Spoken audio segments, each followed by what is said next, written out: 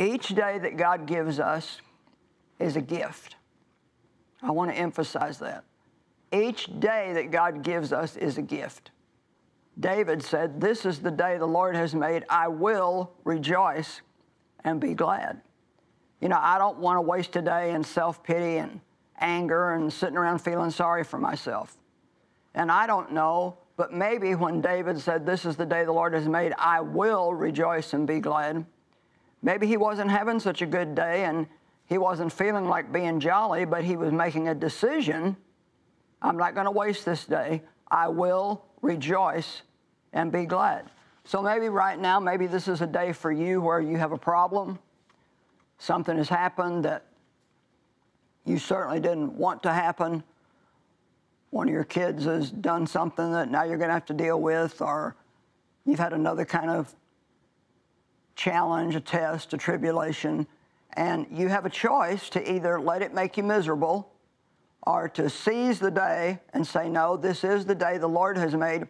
I will rejoice and be glad." Now, come on, just think about it. How many days have you lost and wasted in self-pity, in anger, in reasoning, trying to figure out some situation in your life that you're never going to figure out because only God knows the answer?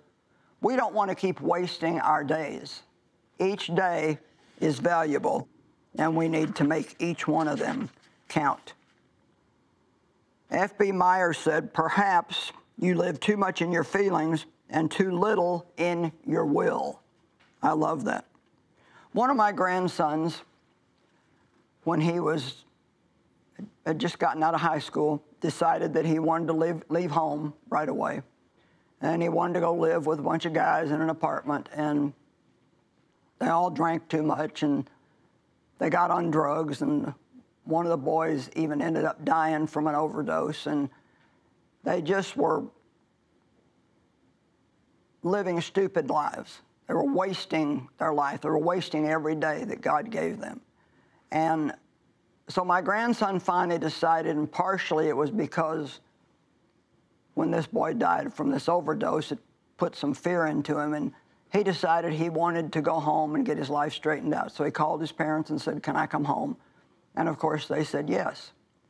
And you know, he did diligently work to get off the alcohol, get off the drugs. He got right with God, started going to church, and now he's working in ministry, and things have turned around for him. And you know, I want you to understand today that if you've made bad choices in the past, you can correct those bad choices by making right choices now. Every right choice you make helps undo a bad choice that you made in the past. All things are possible with God. Now, it may take time if you've gotten your life in a mess.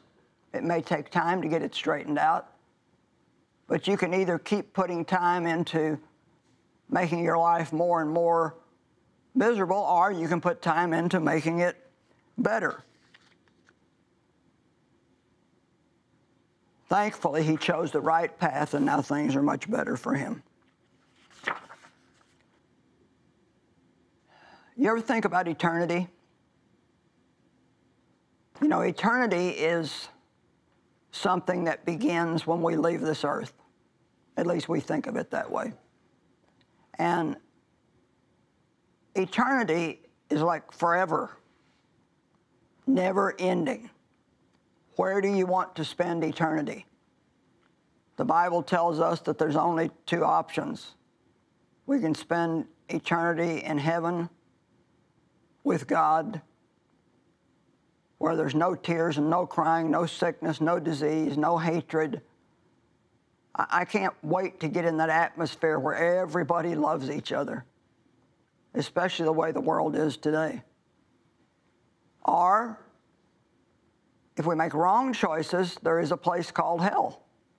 Now, a lot of people are not comfortable with talking about hell, but Jesus talked about it, and we need to talk about it. Where do you want to spend eternity?